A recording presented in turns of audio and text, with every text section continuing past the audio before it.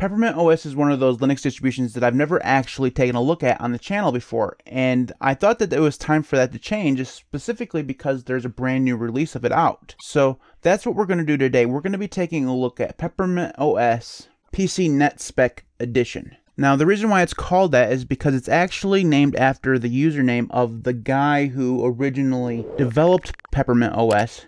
He passed away a couple years ago, so this has kind of been a release that is dedicated to him.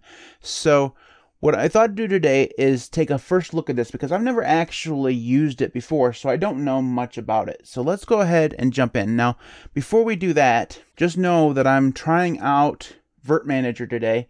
I've only used it a little bit before in the past, and I'm not that familiar with it, so expect things to go wrong. I'm just going to point that out because I'm sure that it's going to happen. I mean, it's just almost guaranteed. So let's go ahead and take a look. So let's go ahead and hit begin installation. I think this should work. So this is Peppermint OS, and let's first see if we can change that resolution. Let's go ahead and look at this. So the first thing we should look at and see is if we can actually install this thing, because this is the welcome screen. It should come up when we've actually installed the system, which we're going to do first. So we'll click on this. So this is the Calamari's installer. It's a very good installer. So let's go ahead and click next. American English is fine.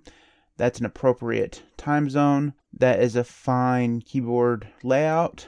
We will click erase disk.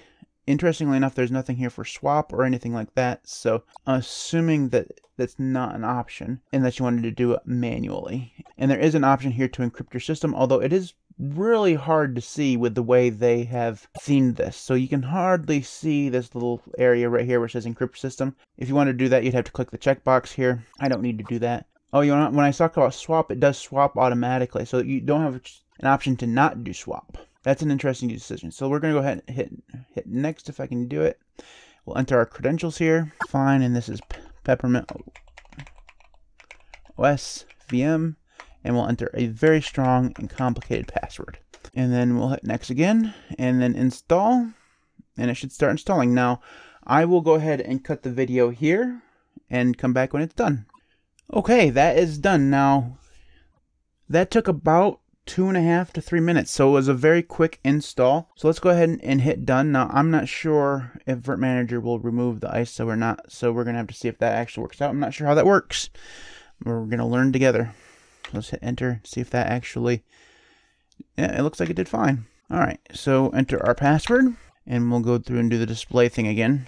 The biggest change from what I've read is going to be that this distro has moved from being based on Ubuntu to being based on Debian itself. So that is a huge change, because it's basically being based on a completely different operating system. There are going to be several changes that you would experience being based on something like Debian than what you'd be if you were still based on Ubuntu. The biggest one of those things is going to be the repositories that you have access to. So you're going to be moving from having all of the Ubuntu repositories available to you to having the Debian repository, just the Debian repositories available to you. So that's probably the biggest change from what I've seen. Now, if we take a look at the other release notes for this, we'll see if we can make this bigger. This welcome screen is also new, which we'll go through here in a minute.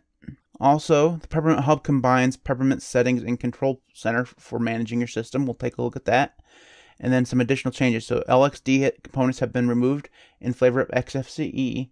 Now, I don't know if that means that they've moved from LXDE to XFCE. I couldn't tell you that. From what it seems like, they've had components of LXD in there, and then moving all of it to XFCE. But I don't know if that's a complete change or not. They've moved from the Ubiquity installer to Calamari's. That's a consequence of the change of moving from Ubuntu to Debian. Interestingly enough, they've replaced Thunar, which is the default XFCE file manager, with Nemo, which is actually the Cinnamon file manager, which I highly approve of because Nemo is way better than Thunar. And here's a really interesting choice that they've made.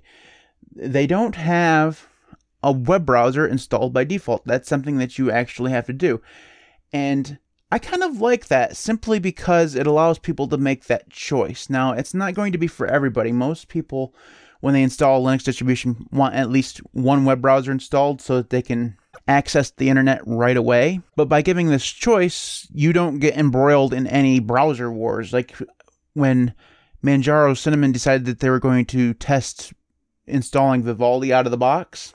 It pissed a lot of people off. By not installing a browser at all and letting everybody make their own choice, you're not involved in that war at all. If there can be said to be a war, everything's Chromium these days anyways. So what we're going to do is actually go ahead and install a browser and see what this looks like. So I've clicked on this thing, but nothing came up. We'll close that and come back here. And interestingly enough, that button does not work. What about any of these other buttons? Nope. Okay, so none of the buttons in the welcome screen seem to work. That's a little disappointing, because this is one of their new features. You'd expect the things to work. Now I'm going to close this and see if I can actually open it up. It won't close either, so it's actually frozen. Interesting. So let's see if we can open up a terminal. Control-Alt-T, and we'll zoom in here and run htop. Htop is not installed. Actually, we'll just do xkill. Oops, we're going to have to make this smaller. Try again. There we go. We got that killed. Now let's see if we can actually go through and find that again. Welcome. Yeah, there we go. Now let's see here. Oh, here we go. This is going to work now. Okay. I don't know why that froze. It may be just something to have to do with a virtual machine. So we don't want to actually go through and bash Peppermint just because something froze, because it could be a virtual machine problem. So let's see here. So despite what the button says, which is install web browser, there's actually other stuff here to choose from. So you can, things like the Mate calculator, parole, gpic view, transmission BitTorrent client, and so on and so forth. But we also have a list of browsers here. So we have Firefox, Conqueror, GNOME Web, Falcon, Tor browser, Midori, Qt browser, LuaKit, and Chromium. Interestingly enough, Brave is not on there. So that's an interesting choice that they don't have. So they don't have a list of all the browsers you could possibly have. So we're just going to go ahead and choose Firefox. But that is a small list of browsers that you can choose from. If you wanted to choose something else, you could obviously install it the traditional way. So let's go ahead and install selected. I don't need any of this other stuff. Oh, before I move on, you should see that this also has snaps and flatpaks that you can install, which indicates that those things are not installed by default. Okay. That took about a minute or so, so not too bad. So let's go ahead and close that. And then we have Peppermint Extras. So we get some Peppermint themes. It seems to be install all or nothing. We'll just go ahead and install those and see how long it takes. Okay, we're going to go ahead and hit install. I'm not actually sure if that was a successful install or not. That went by too fast to actually see. And this window is actually still open up. So we're just going to hit cancel there and then cancel there. And then you can also install icons and wallpapers. We'll install the wallpapers. Install.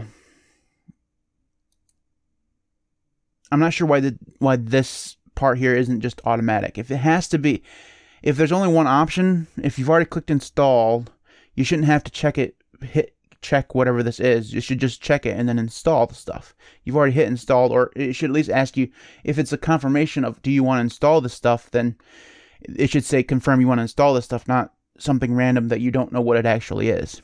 And then it should go away if you've actually, like I've already installed that stuff. I just clicked install again and it's installing it again. It should say done instead of just keeping this up there completely. So that's it's nice that it's there, but it's not necessarily the most greatest thing. So we'll go ahead and close this. All right. So anyways, we lost the welcome screen somewhere along the line. Okay, so we also have ICE tutorial here. Learn how to use ICE to create and manage your SSBs. And then we have Open PepHub, which is going to be their control center, which will allow you, they basically provide shortcuts to certain XFCE settings. So for example, the appearance settings here, this is just to choose a different theme. You can actually go through and change your keyboard, change your power settings, change your panel, all from here. And then you can also open up the XFCE settings manager from right there as well. So that is the PepHub. It's cool, but it seems superfluous. It doesn't really seem like it's something that actually needs to be there, because you just provide a link to the settings manager. All that stuff is there anyways. So that's the welcome screen. That is brand new for this release. So HBlock is also included. So that's a terminal-based ad blocker. It can be enabled or disabled at any time. And that's pretty much it in terms of new features. So let's just go ahead now and this was the new features that we were talking about. I just mentioned HBlock, and that's pretty much it. That's the last thing on the list. So we can close this, and then I'm going to actually go through and do an update here and see if there are any updates. So there were a few updates. I've gone ahead and done that. Now I'm going to do a reboot, and when we return, we'll check and see the memory usage, the kernel, and all that stuff. Password. It did remember the display settings, which is good, and we can actually... That disappeared for an interesting reason. I don't know why that disappeared. I was going to click don't show again, but it decided just to disappear on its own. So it doesn't matter. So we're just going to open up a terminal here, and we'll do uname-a. So now this is going to be based on Debian 11, so we're expecting a kernel that is fairly old at this point, but it's going to be very stable. So this is based on Debian stable, which is called Bullseye. So, and when we do uname-a, we do see that we have a Peppermint OS branded kernel that is version 5.10.0. So again, this is fairly old, but it's going to be very, very stable. So then we're going to run neofetch, which is installed by default. So we have a very nice ASCII art there. So this is running kernel 5.10, as I said. It has 1,525 packages installed by default. It's running bash 5.1.4. This is running XFC 4.16 with the XFWM4 window manager. And then you can see all of the associated themes and icons and stuff there by default as well. Now, if we go through and do free-m, we'll clear this out. It's using 439 megs of RAM out of the box. And if we run htop, which we didn't install earlier, I'll install that now. If I can actually enter the password correctly, holy moly, if I can't get that password right, what can I get right? We'll go ahead and run at htop now. It has 68 tasks, 134 threads. It's using about 445 megs, as we said before, and CPU usage seems to be pretty much idle. So that is in terms of performance from what you can tell via the basic beginning statistics. So we'll go ahead and close this. Close window. And then we're going to go ahead and take a look at some of the applications. So all applications we have, from what it looks like so far, most of the stuff is just going to be the XFCE stuff by default. So the Firefox that we installed is the SR version. We have GNOME disks here. This is going to be the XFC desktop, settings manager, decomp editor, color profiles, and then we have GW package manager to install deb packages, gparted to control your partitions, htop, which we just installed, the ICE program that you saw in the welcome screen, the icon browser, keyboard. Not a lot of actual programs here. We have the Peppermint Hub, which we looked at earlier. The Power Manager is just going to be the XFCE stuff. Most of the stuff here is just going to be links to stuff in the XFC Settings Manager. Pulse Audio Volume Control. The Synaptic Package Manager here in order to install packages. That's going to be their App Store. We have the XFCE Terminal. And that is pretty much it. Interestingly enough here, I don't see anything to play like videos out of the box. I don't see a music player at all. I don't see like a chat application or a DVD burner, which is almost always included in a Linux distribution. There is not much here out of the box, and that's not anything wrong with that. I just want to point that out. There's nothing wrong with that. This is a very, very minimal Linux distribution, and it's kind of like a Debian-based distribution that you can build up completely on your own. You can choose what media player you have, what text editor, browser, all the stuff you get to choose. So it's kind of like Arch in that way, I guess. You go through and just kind of install the stuff that you want. So that is a very brief look at Peppermint OS PCNet Spec Edition. If you're looking for a very minimal Debian-based distro, you probably won't find one that is more minimal than this one. Now, personally, I'm not sure who this distribution is pointed at, other than the people who want something minimal and Debian-based that is easy to install. Because Debian, while it isn't hard to install, it's definitely not using the Calamari's way of installing stuff, which is super easy.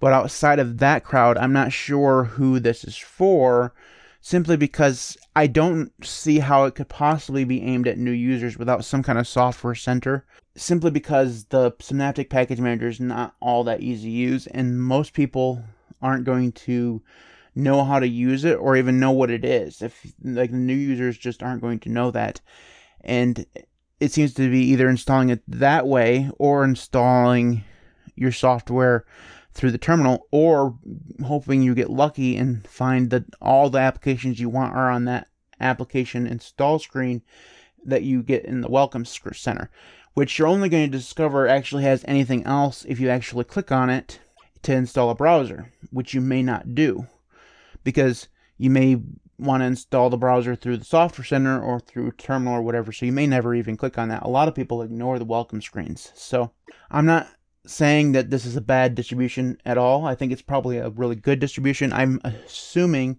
and I can't vouch this because I'm just looked at it for the first time now, but I'm assuming that because it's based on Debian stable, it's going to be a very, very stable distribution. And if you can go through and get all the applications that you want to use, you're going to be set up for a distribution that's just going to be rock solid in terms of stability. So that is it for this video. If you have questions or comments, if you've tried Peppermint OS and you really enjoy it, you can leave those in the comment section below.